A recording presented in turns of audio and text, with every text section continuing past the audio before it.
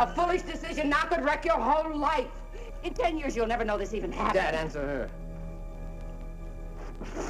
Stand up!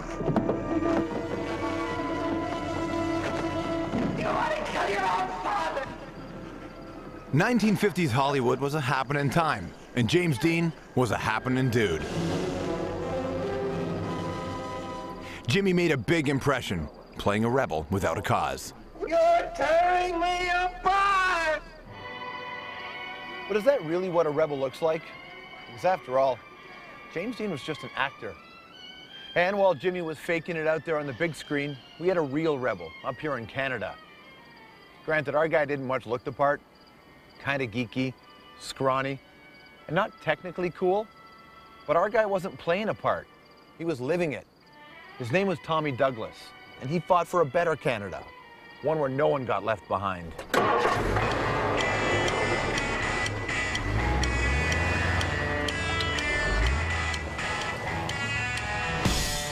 Tommy Douglas is best known as the guy who gave us Medicare, but there's much more to him than that. Tommy took Canada down a more civilized road, even when we weren't so sure that we wanted to go that way. He was an unlikely rebel, and to me, he's our greatest Canadian.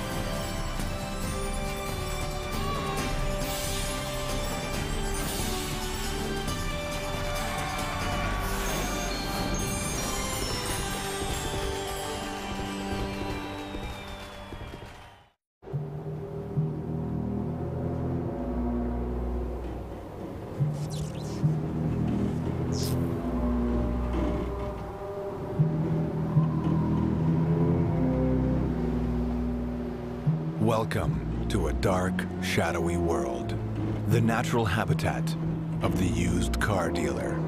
Used car dealers are the least trustworthy, most morally compromised creatures on Earth. Well, with one notable exception. Politicians.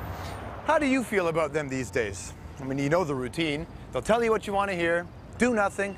Suddenly it's 4 years later and they're back looking for more love. Well, you know, there was once a politician who not only made big promises, but he actually kept them. And he did it for half a century.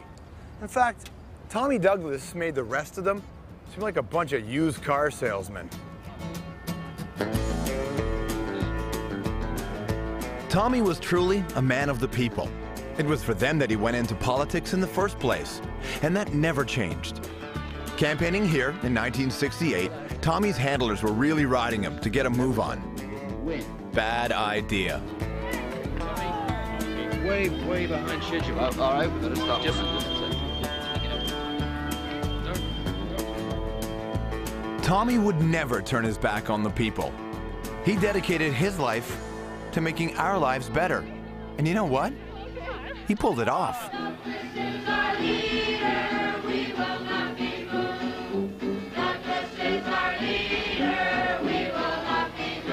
Moving all across the country. He's late this morning.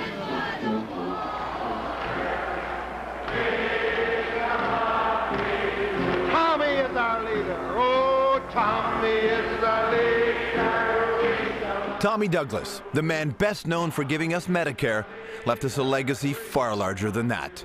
He is an inspiration to our nation. I want you to say with me in your heart of hearts, I shall not cease from mental strife, nor shall my sword rest in my hand, till we have built Jerusalem in this green and pleasant land. Thank you.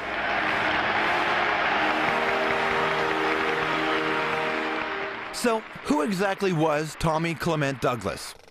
Well, for those of you who need a little refresher on our greatest Canadian, Here's Tommy's life in a nutshell. Tommy was born in Falkirk, a grim industrial town in central Scotland. Things were tough for his working-class parents. So they all moved to Canada for a better life. Except it wasn't any better here than it was there. So they went back to Scotland. Tommy got a job making corks for whiskey bottles, paying his own way by the age of 14. But then his folks decided Canada was better after all. And so the family set up residence in Winnipeg. All grown up, Tommy became a Baptist minister. He got himself a wife, Irma, who had a daughter, Shirley, who married a movie star. They had a son who also became a movie star, Kiefer.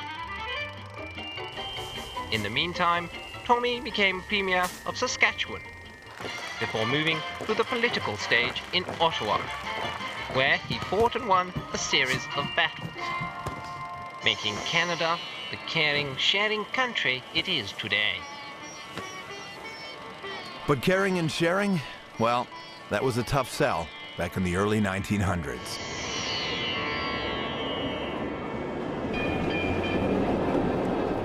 To really understand what made Tommy our greatest Canadian, you have to go right back to when he was a teenager, living in Winnipeg, Manitoba.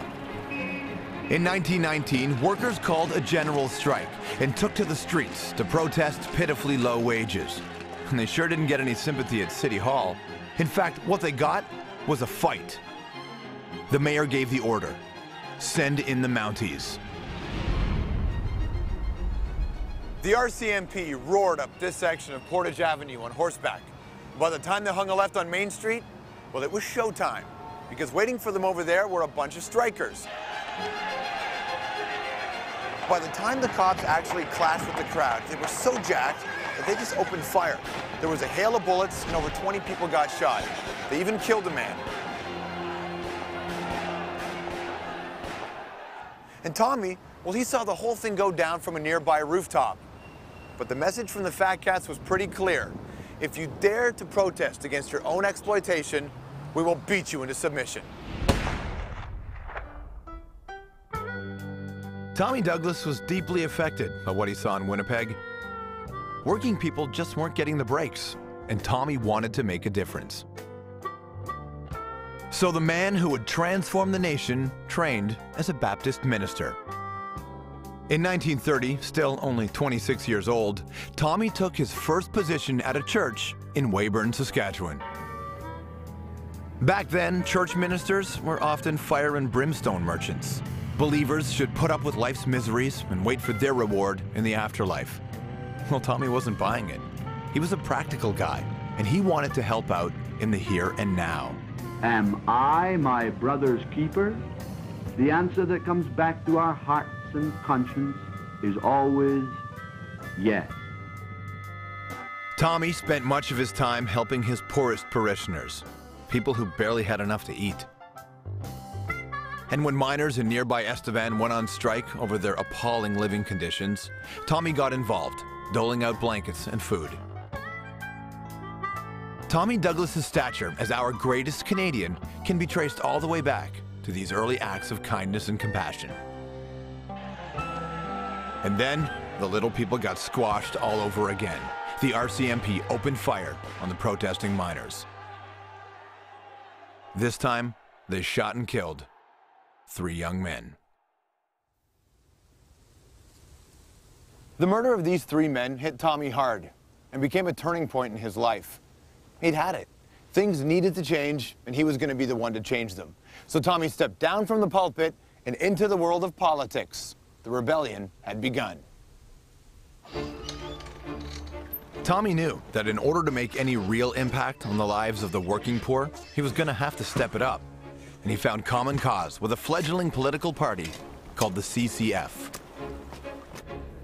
The aim of the Cooperative Commonwealth Federation is the establishment in Canada by democratic means of a cooperative commonwealth in which the supplying of human needs and the enrichment of human life shall be the primary purpose of our society. In a few short years, Tommy Douglas and his ragtag band of reformers turned the CCF into a potent political force. The time has come for us to break away from the old line parties and to elect a government that will represent all those who with hand and brain produce the wealth of this country.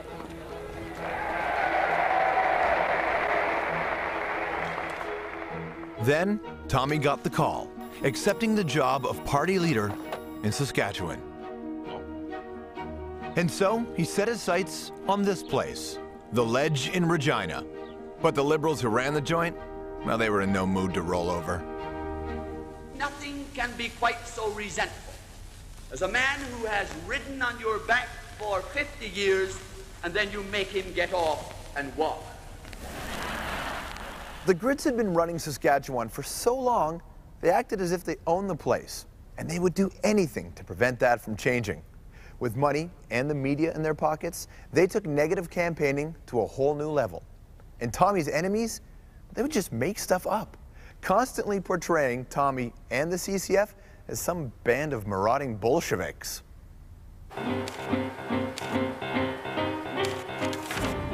Liberal-friendly newspapers gleefully reported an endless stream of slurs. This was no less than Blitzkrieg on the Prairie, the invasion of Saskatchewan. And the farms would be the first to go if the CCF won power, controlled by the state who would dictate to farmers everything that should be grown.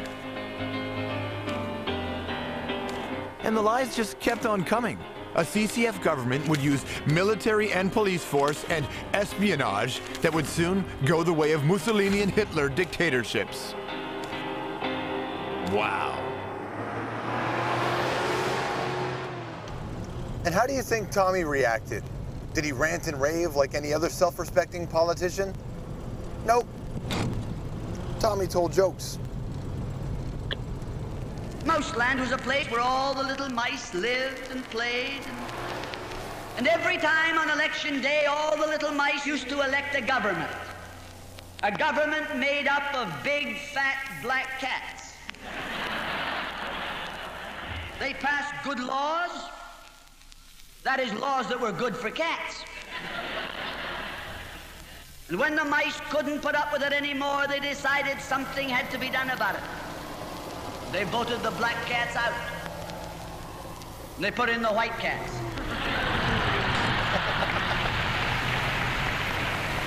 Presently, there came along one little mouse.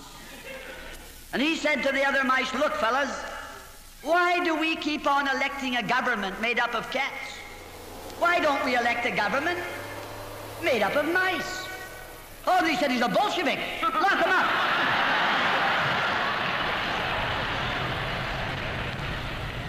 Tommy was a huge hit with the prairie crowd.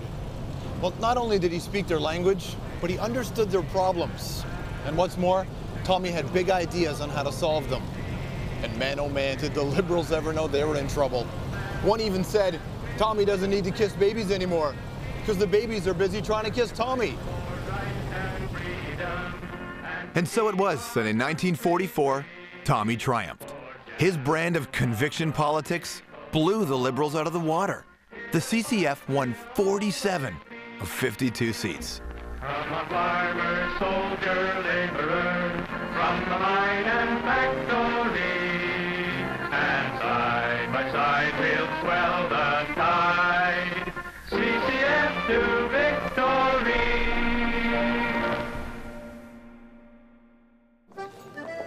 But Tommy's convictions didn't always win him popularity. In fact, for the most part, he was ahead of the times.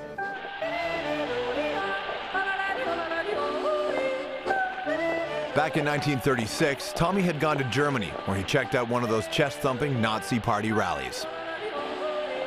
Tommy quickly saw Hitler for what he really was, a lunatic with a dodgy mustache, intent on taking over the world.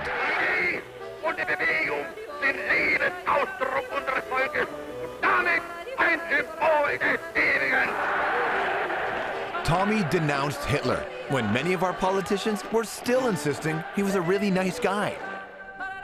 A year after Tommy's trip to Deutschland, Liberal Prime Minister Mackenzie King described Adolf as one who truly loves his fellow men.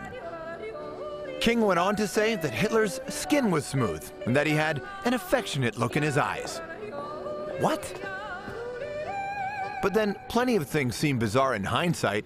You see, Tommy had a knack for knowing right from wrong at the time.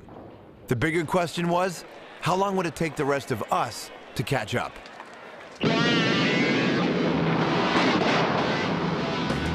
30 years later, Tommy was still way ahead of the curve. The conflict in Vietnam was escalating, and Tommy broke ranks with the other political parties to condemn the war.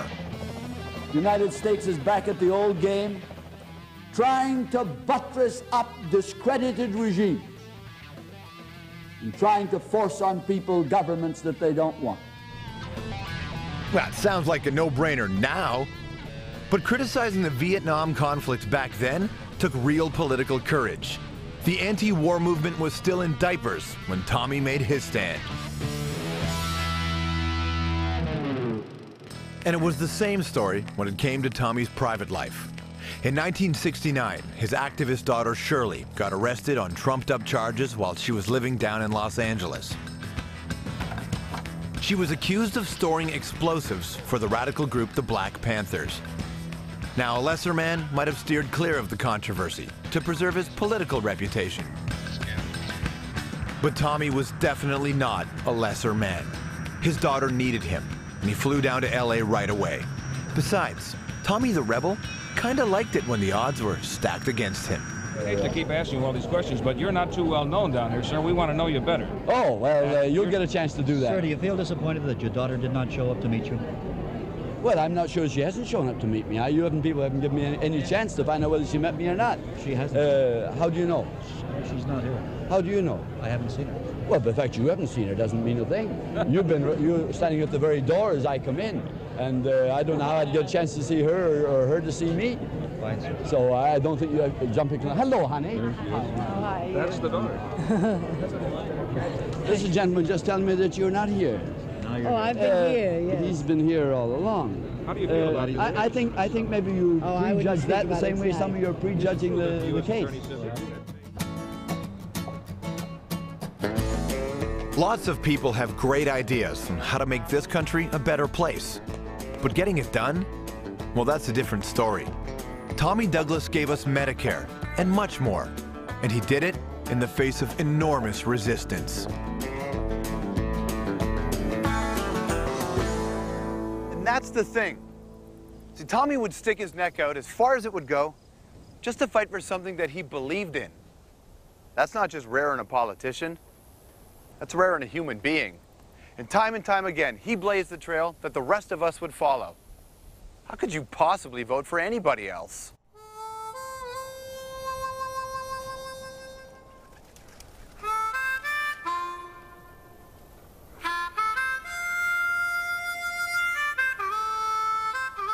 In order to fully grasp what Tommy Douglas accomplished, you've got to take a look at what he was up against and what it was like before he took over.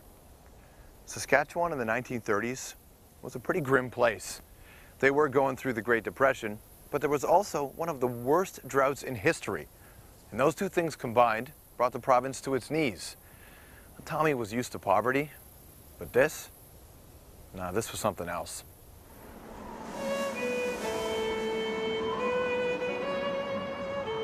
These days, we've seen those grainy old images of Depression-era poverty so many times that they've lost their power to shock. But out in the countryside, life had hardly changed since the first settlers came through in the 1800s. Primitive housing, no electricity, no water mains, and no decent medical care, at least none that most people could afford. It was absolutely brutal. True to form, Tommy started making changes as soon as he became premier. And the old guard, well, they were still trying to turn the public against him with scare stories about a new Soviet-style Republic of Saskatchewan. Well, Tommy turned things upside down all right, but that's only because they were the wrong way up to start with.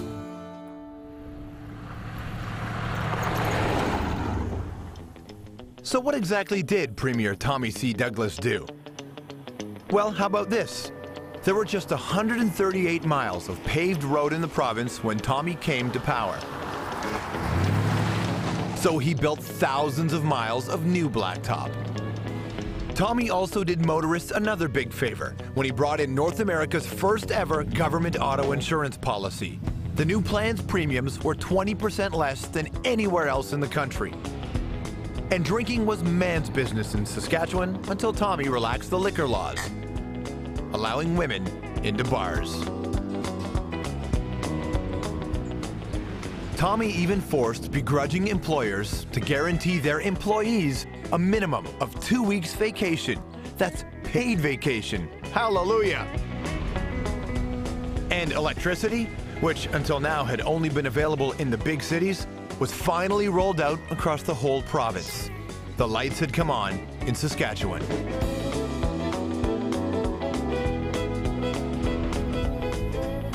Oh, and just one other little thing here.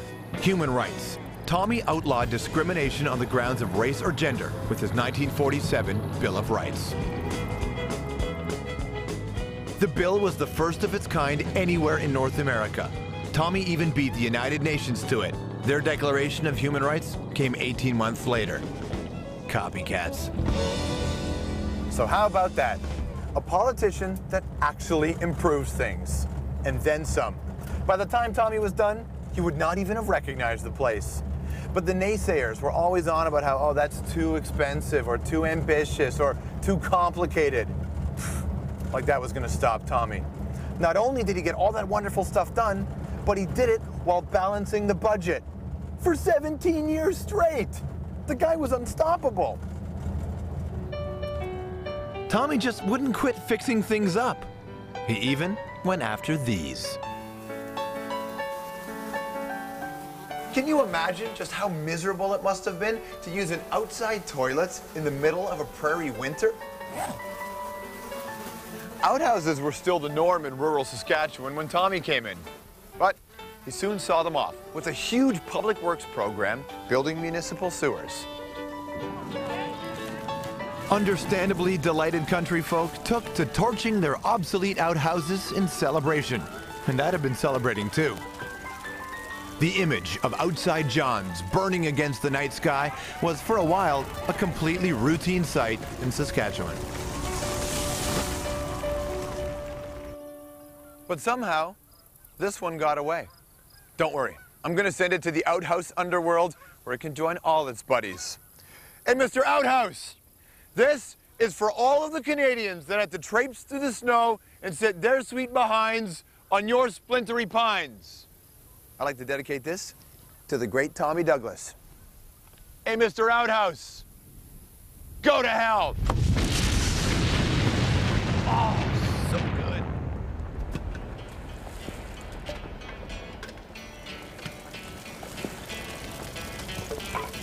Saskatchewan was the poorest, most underdeveloped province in Canada when Tommy took charge. But by the time he left, it was proud, prosperous, and progressive. Tommy's achievements were a beacon to the rest of the nation, a living, breathing example of where good ideas and gumption can take you. This here's the story of what Tommy had done once he won the Battle of Saskatchewan. How he gave us back the prairie pride. He thought had gone forever and died. He talked and talked and tried to persuade, finally proved that it could be made.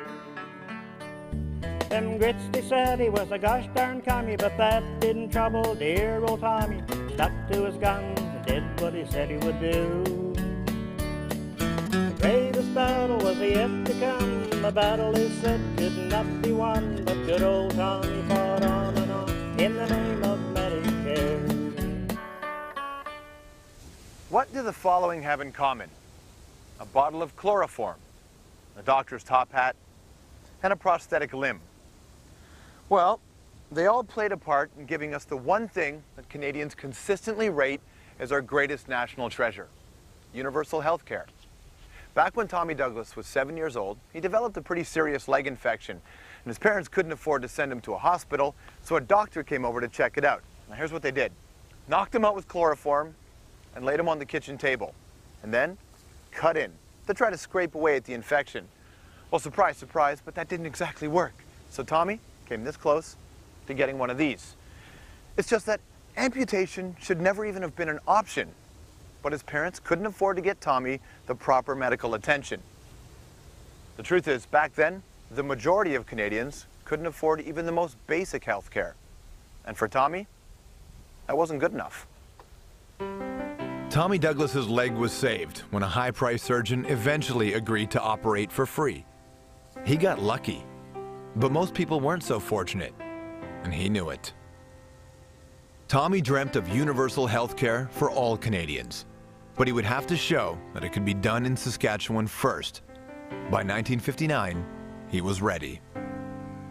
I think that medical care is so important that it ought not to have a price tag on it. I think that we have come to the place where medical care, like education, ought to be available to every citizen, irrespective of their financial state. But to make his dream come true, Tommy Douglas would get into the biggest, ugliest political fight of his life. In the red corner, of course, stood Tommy, lean, mean, and ready to go to war. But in the blue corner stood the province's doctors, backed up by the entire North American medical establishment, rich and determined to keep it that way.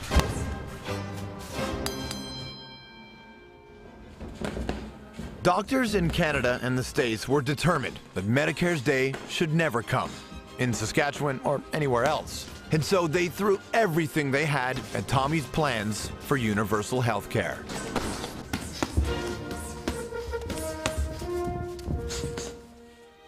This is all very dramatic. But Tommy was a boxer. He picked it up when he was a kid, and he wound up winning the Manitoba Lightweight Championships not once, but twice. And he did it coming in at a thundering 135 pounds, and, well, he was barely 5'6". And that's in his shoes. But you know what they say? It's not about the size of the man in the fight. It's about the size of the fight in the man.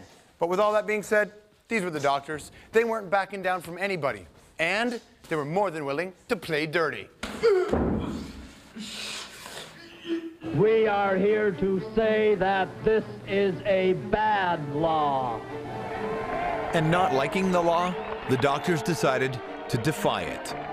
This is like asking the doctors if they would like to try a hanging, and if they didn't like it, it could be undone. A strike date was set, and some doctors threatened to leave the province for good. We feel we cannot practice under state-controlled medicine.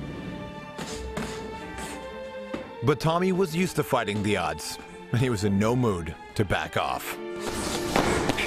A woman tells me her doctor, whom I could name, told her, you know, you'll just be a number after the plan starts. And I won't be able to keep your secrets. I'll have to pass all the secrets you tell me on to the government. Now, this sort of propaganda, in my opinion, is an insult to the intelligence of the people of Saskatchewan.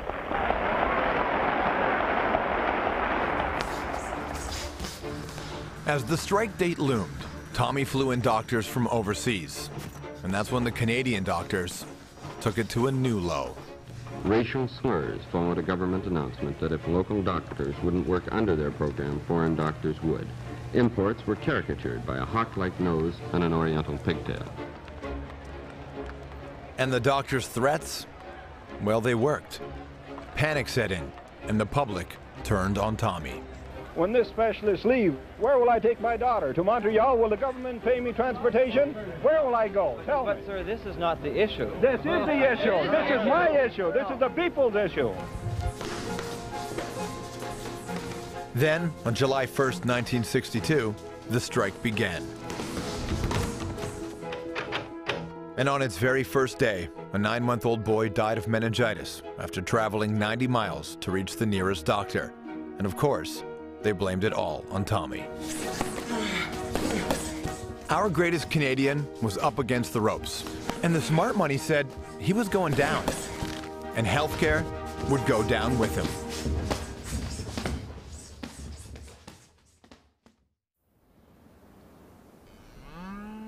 Health care or no health care? So which one was it going to be? This was a huge moment in Canadian history. And forgive me, but a big moment, well, it calls for a big metaphor. That's right. Canada had reached a fork in the road. Now, if Tommy sticks to his guns, then we go down one path. And universal health care, well, it becomes a reality. But if Tommy backs down, well, then the doctors win. And nothing changes.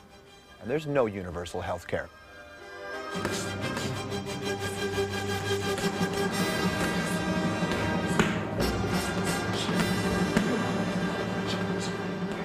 But of course, Tommy didn't back down. The doctors did, abandoning their strike after 3 weeks. Medicare was duly born. And once it was up and running in Saskatchewan, everyone else wanted a piece. Tommy took his rebellion to Ottawa, and after 6 long years, the Liberal government couldn't put it off any longer. Medicare went national. Lester Pearson's Liberals even tried to take the credit, but they wouldn't have gone near health care if Tommy hadn't gone first. And the ramifications are huge. And this is what it all boils down to, the 49th parallel. It's the dividing line between our way and their way. And did you know that on that side, every 30 seconds, somebody declares bankruptcy because of medical bills? What I'm saying is, Americans go broke being sick. And I just can't tell you how glad I am that we don't live that way. And that's all thanks to Tommy. We pledged ourselves 50 years ago that we would provide health care for every man, woman, and child, irrespective of their color, their race, or their financial status, and by God, we're going to do it.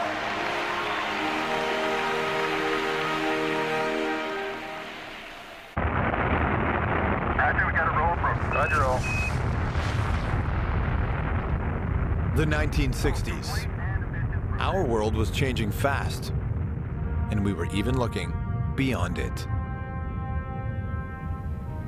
That's one small step for man, one giant leap for mankind.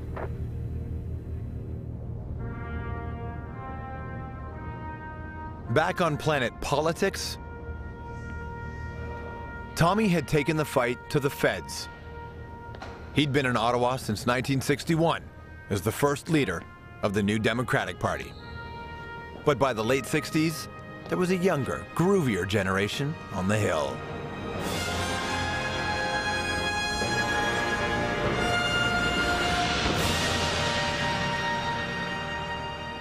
So by now, Tommy was in his 60s, and to be honest, his suits weren't that much younger than he was. We were full on into the television age, and that meant that image was everything. So naturally, people doubted his ability to appeal, especially when he had to go head-to-head with you-know-who.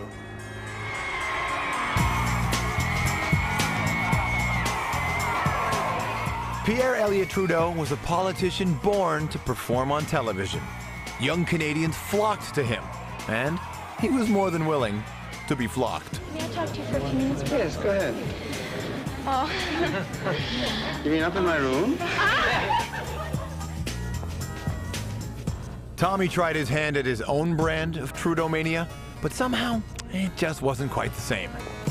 The programs normally scheduled at this time will not be seen in order to bring you this special program. Now Tommy and Captain Charisma would go head-to-head in a TV debate. Live and in color from Confederation Hall. It was all but a foregone conclusion who would claim the day. Trouble is, nobody told Tommy. I would say to Mr. Trudeau that you can't talk about a just society until he first of all is prepared to commit himself to establishing a just tax structure in this country. Well, naturally, our whole tax structure has to be revised. And there ought to be full disclosure, because people who contribute to a political party could be seeking to buy favors, could be seeking to secure contracts or appointments or patronage at some later date. No, I'm not prepared to make that list public. Now, Mr. Trudeau is not the leader of the opposition trying to get into government. He's a member of a party that's been in office for 5 years, and I think that the government must demonstrate something more than a last deathbed repentance at this late hour. Trudeau didn't just lose the argument, the guy got pummeled.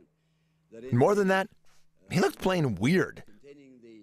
Oddly uncomfortable in his own skin. Well, there was a reason Trudeau looked uncomfortable in his own skin. It's because he was new to that skin. You see this guy here? Well, he used to be NDP. That's right, I said it. Trudeau was NDP. But then he shifted over to the Grits and brought a couple of their ideas along with him. Little things too, like the Charter of Rights and Freedoms. See, our guy Tommy, well, he presented his Bill of Rights 30 years earlier. In fact, what do you get when you peel away a Pierre? Well, what you get is a Tommy Douglas. But to be fair to Pierre, he wasn't the only one doing it. In fact, ripping off our boy Tommy, that's what the Liberals did best. Just take a look at what's been lifted from the left, and Tommy can take credit for loads of it. Not just Medicare, the stuff like old age pensions and the minimum wage, right down to free textbooks in schools. He set up North America's first small claims court, and Tommy's Arts Board of Saskatchewan was another first for the continent.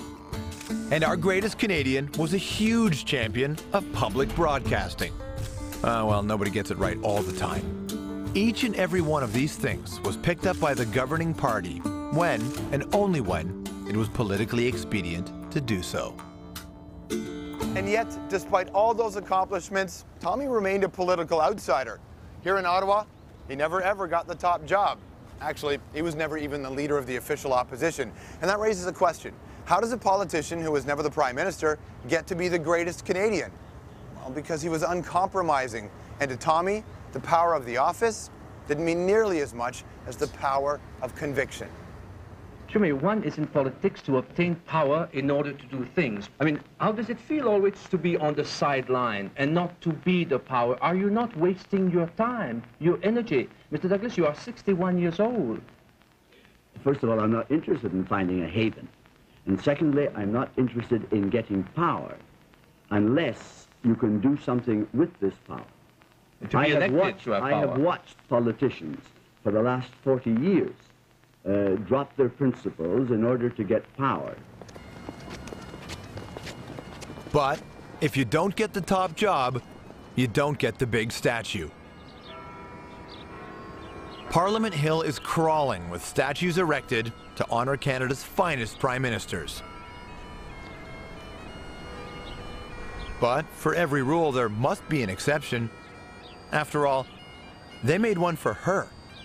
And she's not even Canadian.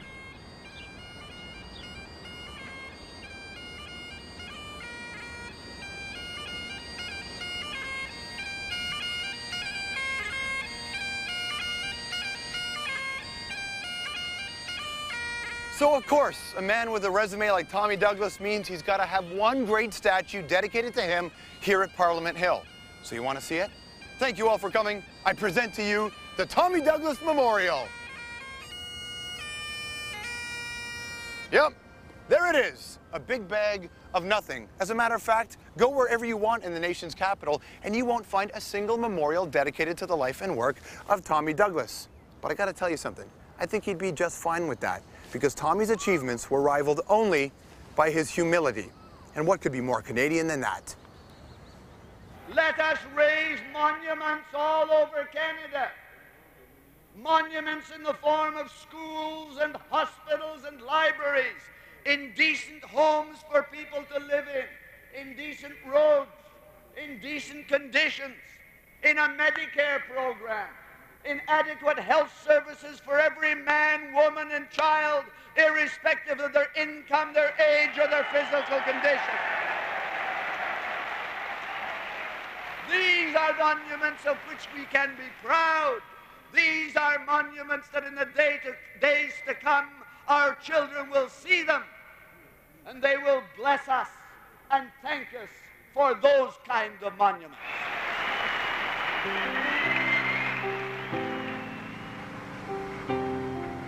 Tommy Douglas led the rebellion against an older, uglier version of Canada. He came in on a prairie wind with a vision of a better, brighter country. A country where everybody counts, and where it's a point of pride that we take care of our most vulnerable citizens.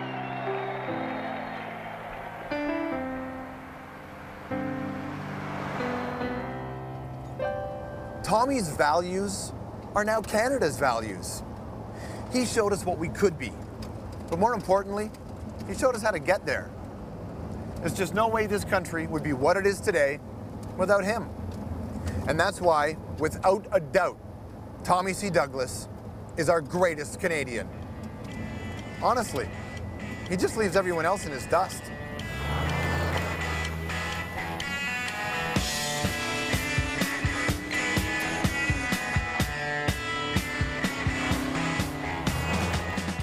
Man is now able to fly through the air like a bird. He's able to swim beneath the sea like a fish. He's able to burrow beneath the ground like a mole.